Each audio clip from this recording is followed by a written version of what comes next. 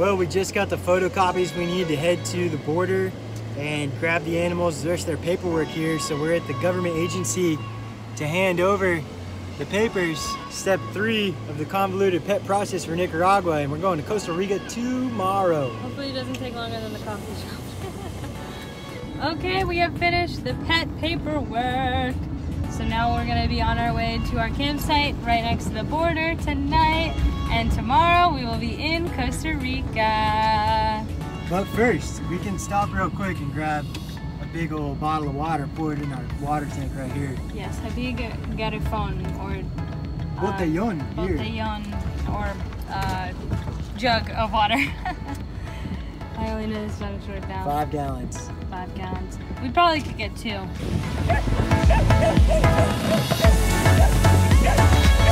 Barely make out the 2 volcanoes there.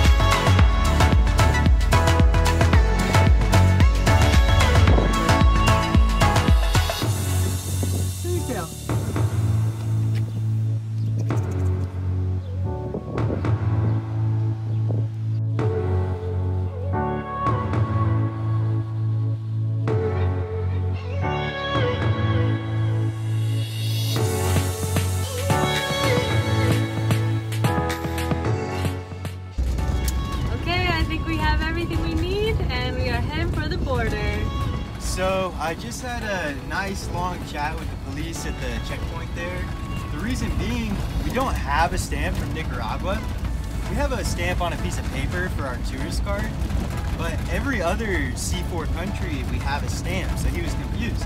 But the only reason we have one in El Salvador is because we extended our visa there. And the only reason we have a stamp in Honduras is because they don't recognize that they're in the C4. And of course you have the Guatemalan one because we entered the C4 there. But we don't actually have a Nicaragua stamp. It's gonna be a big day to the border. Basically, what you have to know about a border crossing is you never really know all the details. It's really about the problem-solving process. Right now, we're going through the details of what people on iOverlander say. You do those steps. Thinking in our case how it's different, obviously COVID is different, pets is different. Here you don't need a COVID test, which is nice, but yeah, we're kind of studying up a bit for our test here, and we're gonna just roll with the punches, and I'm sure something will be different than what we expect. So when you cross a border, don't worry if you don't know everything. So we don't do paperwork for the pets every country, but we've heard and we've read that Costa Rica is pretty strict, so you need to have all the paperwork from Nicaragua to get into Costa Rica, which I assume will be better to get into Panama and then whenever we fly to Colombia eventually. But this has been really hard, kind of. You have to like go to a veterinarian from Nicaragua, and then well, you have to go to IPSA, which is the government agency to import animals into this country, and then Centrex is another whole government agency. So we just have to go to all these places, and then of course they want to be paid, and and we just get a little stamp, and we're good. And it's pretty wild that we paid $20 each for these animals to get some certain paperwork from a vet. The vet didn't look one time at either animal. We had him in there with us. He didn't even look at him. He didn't. I don't even think he pet Sombrita.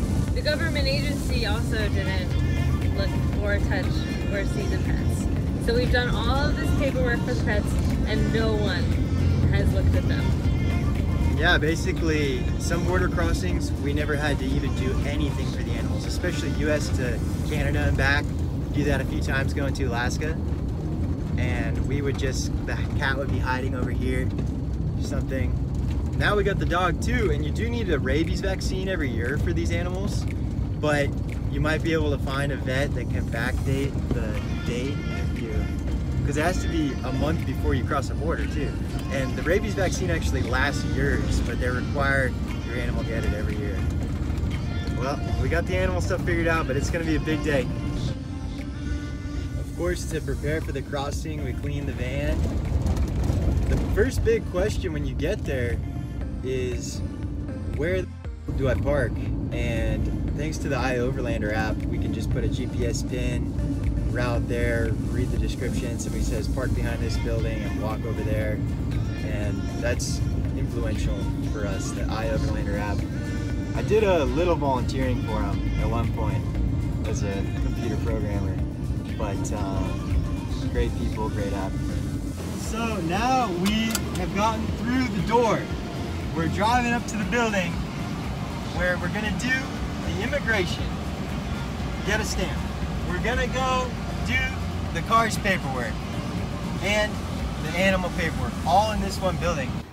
So we did some paperwork on the Nicaragua side, leaving Nicaragua side. Now we're coming to the entering Nicaragua side, where somebody's gonna check out the vehicle, and the animal paperwork's over here as well.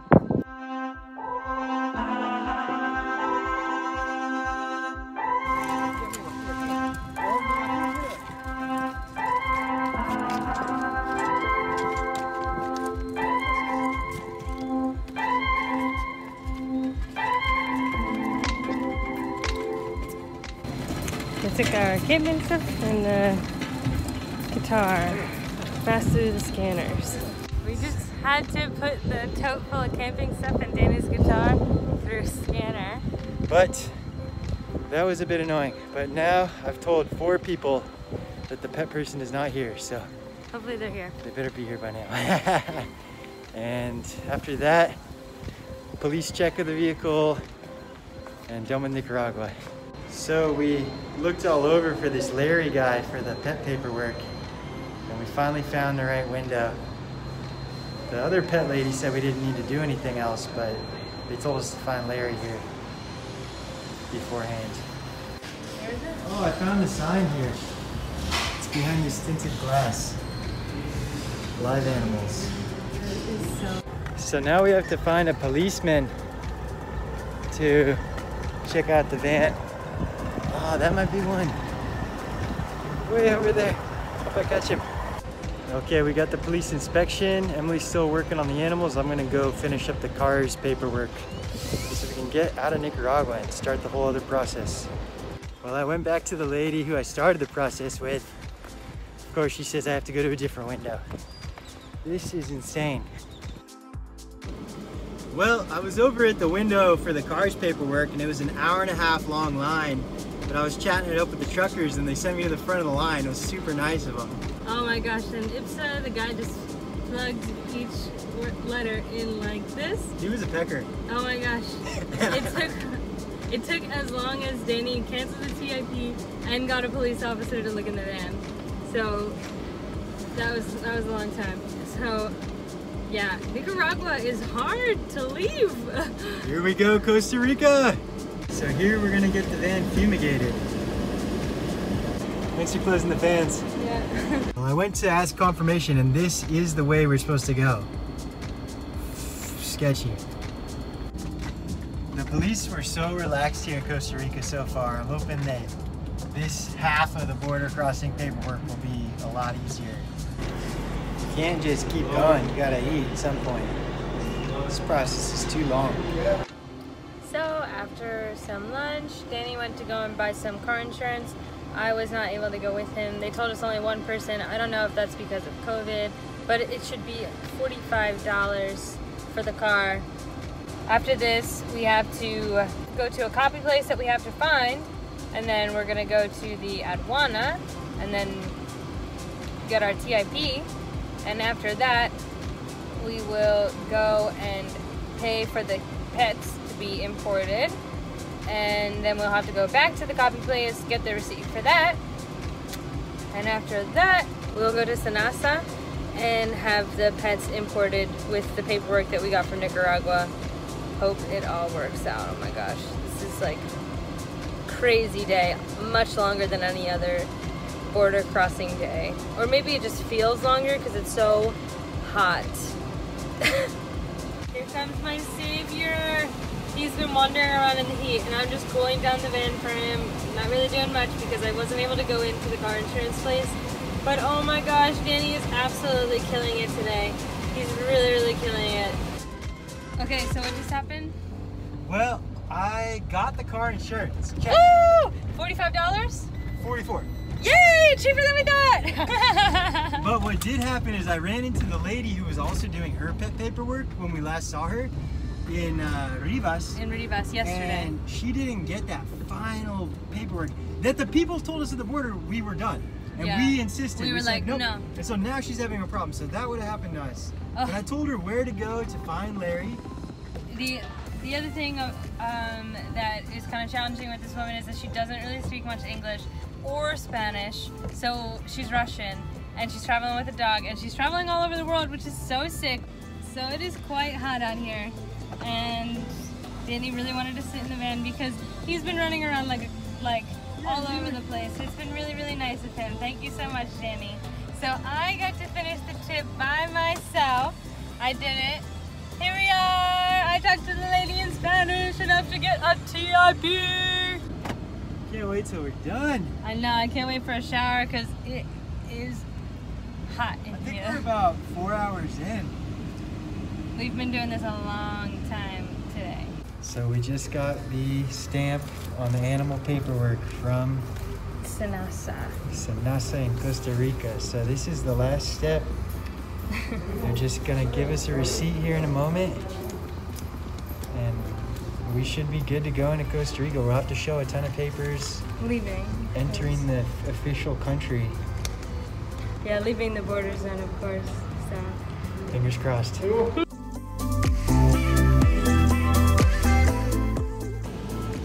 Todo bien. Okay, gracias. All right. Estamos en Costa Rica. Costa Rica.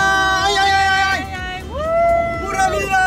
Ay, ay, ay, Pura cerveza. vida. Pura vida. Woo! Yay! Good job, girl. Good job. So far, the Costa Rican roads are very nice. Well, after a very long border crossing, I'm sure you guys can guess where we're headed.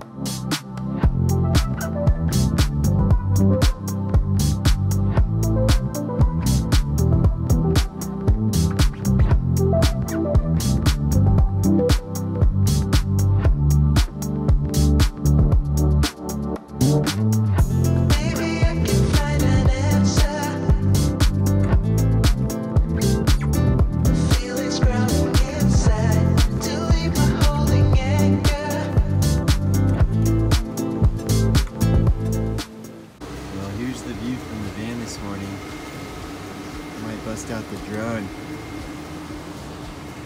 since they're not allowed in Nicaragua.